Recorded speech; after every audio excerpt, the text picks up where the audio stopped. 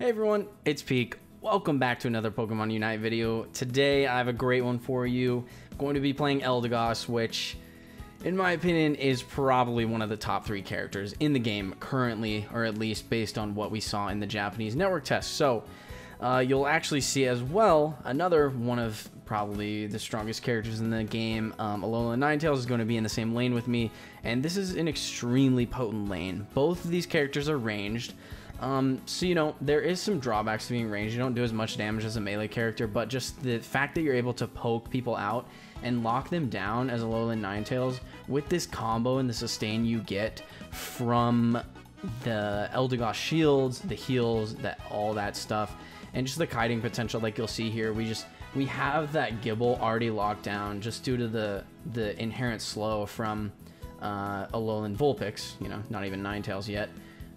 From the Alolan Vulpix abilities, so really easily able to pick up a double kill here in the lane super early. We're able to now like take their farm that they didn't get to, because you saw they came up to that mid farm to contest. Now we do see the Absol show on the map here, so we do back off that other Audino, but we were able to get one as well as, you know, the double kill and get our points off early. So we're already off to a solid start here. And it's gonna be a super fun match, as you guys will see. So really, like, we've already kind of shown our dominance in this lane, and essentially they can't really do anything with Snorlax and Gibble in this lane against a double ranged comp like this. It's really making it hard for them to even walk up on us, which you'll see is like pretty much their only option right here, and it's what they're trying to do. So like, they have the right idea, they just severely underestimate the amount of kiting potential we have and the ability I have to heal up my Alolan Ninetales and just keep them healthy and able to just keep constantly casting and constantly using auto attacks on them. So you'll see, like, I'm literally just like staying in melee range to a Gibble, which really shouldn't be possible, but just due to the sheer power of the heals as Eldegoss, it's just crazy. Now, you'll see I'm going to go Cotton Guard here, which I would say is just going to be the better case in every option. Cotton Guard is an extremely potent ability, gives your allies shield in an area around you, and it's just crazy, and it also heals them for a little bit afterwards. So, like, I'm gonna tell you, like, Cotton Guard's always the way to go for your skill 2, but for skill 1, like, there are some pluses and minuses to each, and for Eldegoss, like, honestly, there's not really many minuses, but the reason I go Pollen Puff and the reason I like it more is just because, you know, it rewards, like, good aim. It rewards knowing where your teammates are and who needs heals at a specific time during an encounter. So I think, like, you'll see here, it's kind of funny. We actually would have killed Gibble there, but they evolved into Gabite, so you're actually invulnerable temporarily when you evolve and can't take any damage or be hit by skills. So yeah, they actually were saved by their evolution there. So, you know, it sometimes come in clutch, but obviously you can't really plan around that. But sometimes you can, actually, if you know that you can last hit like a wild Pokemon here that's nearby. Anyway, so we see the Absols here kind of back off and stuff. But as I was saying, like, just, I really like Pollen Puff. The other option is, I'm honestly not even sure what it's called, but it's basically a ability that you use, and it casts like a sort of like a whirlwind in front of you and gives your allies a like speed lane to walk on. And it can actually be super useful, because not only does it do like quite a lot of damage, especially compared to what it used to do in the Canadian beta. It was not viable at all back then, but like now, like based on the numbers that we saw in the Japanese network test, it's looking really good, honestly. See, I get a little goal off here just to kind of bait another attack from the Snorlax, which was successful. And now, like, we kind of have them where we want them. We're just to the point where we've gotten so far ahead. We've gotten so much XP. You'll see we're level 8 and 9 respectively to their 6 and 7. So we're just super far ahead, and we can really just kind of walk all over them. You see they got a triple kill up top too. So I'm going to get this goal to 1 out of 80, which I did on purpose because I saw I had 4, so I wanted to ensure that I definitely get that cap.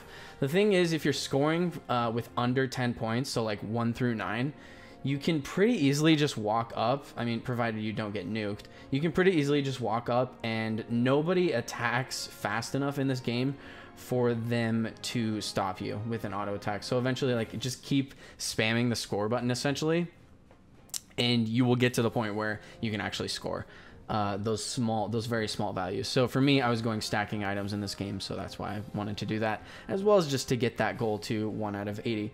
Now, unfortunately, our Talonflame capped 13 points in that goal, where we could have, you know, capped a lot more just due to the sheer force we had here. And you see, this is kind of an unfortunate situation. We are 3v5 here. They commit their entire team down here, but just due to the sheer sustain that I have here with Alone in the Ninetales, unfortunately we can't save our Pikachu, but we're able to stay alive here and still do quite a lot of damage to the enemy team. But we do need to back out now. You see that everyone is, again, jumping down here and getting to range where they can kill us. So definitely want to get out of that situation. But, I mean, you're just seeing, like, it's really hard for me to die as Eldegoss. And that is something you'll see if you're playing them, is that just the crazy sustain that Eldegoss has. You'll see, I think it's a pretty tactical back here, because I see, like, my teammate is 1v3 top with this Rotom, so I know it's gonna call. So I'm telling my teammates right now that they need to come up top and make their way up there and stop, like, going so hard bot, just because, like, we've already won there and we want to make sure we maintain our lead everywhere else on the map. So you see, like, with a Rotom pushing, like, it's pretty dangerous. Especially with 3 people up here with quite high score numbers. You see, you got a 40, a 40, and a 17. And unfortunately, that Icy Wind blasts Rotom, like, it knocks back Pokemon a little bit, so it knocked Rotom just, like, into range there. But, you know, not a huge deal, because we wiped them out here. And again, it's another triple kill up here, and we're just gonna roam down to Dreadnought, because as you'll see, it's about to spawn up in 7 seconds. Pretty methodical game here, I would say. This is, like, textbook example of, if you guys are looking for a game of just, like, how to push your lead and make sure you absolutely secure a win in Unite, like, this game is something you're probably going to watch multiple times if you're just kind of wanting to see, like, how it looks at a very basic, like, textbook level of making sure you maintain your lead. You see, like, we're already level 12. The enemy team's around, like, 9, 10. Some will probably be 11. But, I mean, we're about to be level 13 with that Dreadnought. We've gotten 2 Dreadnoughts so far in this game. And it's just, like, we're doing insanely well. Like, if you just look at the map, like, they only have the tier 2 top goal left. And, obviously, their home goal. So, like, we've pretty much wiped out their entire base. And it's about to be 2 minutes. So we're in a really good spot right now. I mean, what's going into my mind is just, like, we're looking for picks such as this Alolan Ninetales pick right here. It is unfortunate that our Pikachu dies, and because we're farther ahead, Pikachu's respawn time is actually longer than Ninetales. You see, Ninetales just respawned. Pikachu's still 7 seconds, which is kind of a bummer about this game sometimes. But you know, it's all. I think the game is designed to be fun. To a casual audience as well, so you know, that's kind of why they do that. We do see that Venusaur's already used Unite move here. Now I'm going to use this and evade the damage entirely from the Alolan Ninetales, which is super good for me, because you do become invulnerable when you're up in the air as Eldegoss. And you see, I was tanking a lot of damage there, but it really didn't matter, because, like, the thing about Eldegoss is I'm providing so much support and sustain and shields to my team. Like, you do damage as Eldegoss, but the thing is, like, you're really there for the utility. And especially in lane, you're going to be doing a lot of damage. But, like, in an endgame team fight like this, it's really Pikachu, it's really Alolan Ninetales who are clearing everyone out. You see they got a quadra kill there. Easily are able to box the enemy team out as Zapdos here. Now, it is unfortunate that we are so low, but thankfully we get the last hit there.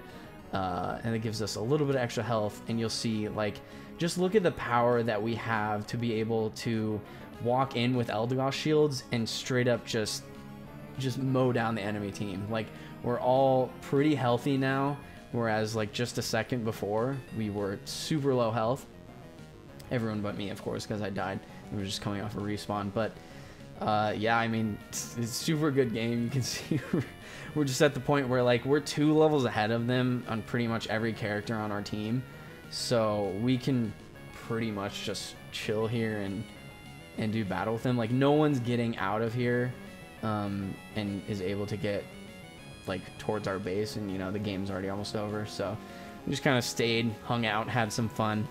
And you see, I mean, 775 to 140, pretty strong game. Our bottom lane did so well that they didn't even score any points in the bottom lane. So pretty crazy to see that. And like I said, like a very textbook example of how to push your lead and how to ensure that like you're maintaining that lead throughout the game and just growing it through objectives like Dreadnought, I would say is going to be like the key, because that extra XP that you're getting as well as the shields just allow you to keep steamrolling, running over the enemy. Like the shields are so crazy. Like it's not a lot, but like it makes a huge difference in a game like this where like you can't get a huge lead, you know? And until like the end of the game, you're not really seeing like big leads actually make a big difference. But it's those little like advantages, those little victories, such as like at the beginning of the game you guys saw we took that Audino. Like it's just little things like that, after getting a double kill, like punishing the enemy team, taking their camps in the jungle, taking their buffs, taking their little just wild Pokemon along the way. Like all these little things you can do basically ensure that you will always be able to secure that victory.